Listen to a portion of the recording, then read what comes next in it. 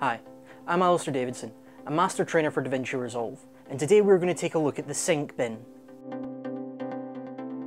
In a traditional multicam workflow like we have in the edit page, we'd have to sync all of our clips to create a multi-camera clip, and then we would use the viewer to cut between the angles.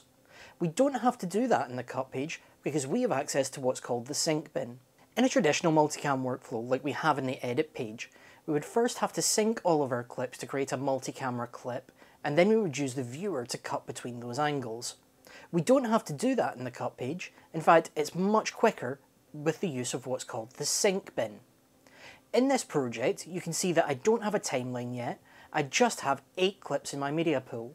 They're from 2 separate cameras, and they're both from the same interview.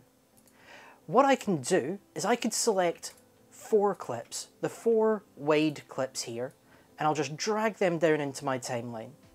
I'll go back into my interview bin, and rather than have to try and manually find at what point of the interview the cutaways are, I can just come across to the sync bin in the top left corner here. And you'll see Resolve has already synced these clips. In fact, if I unmute this and play it back... And where we are, sir. My name is Chris Lang and I'm the founder of Warrior Mountain. You can see that Resolve's already synced those clips for us. Well, how's it done this? It's done this based on timecode. So each of the cameras that recorded this interview had embedded timecode, and that timecode is what Resolve's used to sync those clips up. And now I can just click on whichever angle I want to use.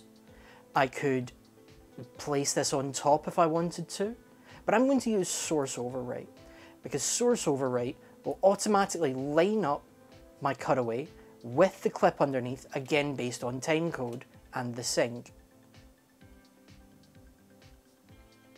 And that's how we use the sync bin. I hope this has been helpful. Let us know if there's anything else you want to know about DaVinci Resolve by contacting the ScanPro video team.